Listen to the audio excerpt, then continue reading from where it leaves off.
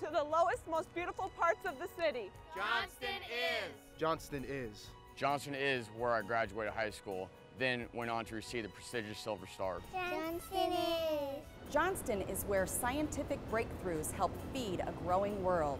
Johnston is where we win awards for innovative design on city streets. And those streets are as safe as they can be. Johnston is where we have award-winning schools and teachers can grow into the National Teacher of the Year.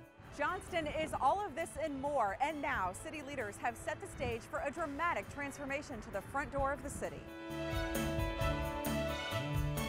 It's the Merle Road Gateway Redevelopment Plan, and this is the vision.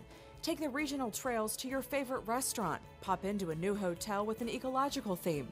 Make your home in a luxury rental property with access to natural amenities and trails. Spend time at a destination community park with unique elements that could include a skate park, a BMX track, a dog park, and trailhead. The Gateway area is 123 acres in all. It begins at busy Interstate 3580 and heads north up Merle Road to Northwest 55th Avenue. As one of only 2 gateways into the city from Interstate 3580, this area already attracts 28,000 vehicles every day and is readily accessible to the 95,000 vehicles using the interstate each day. The master plan sees an opportunity to expand recreation and tourism with the addition of more canoe and kayak launches along Beaver Creek.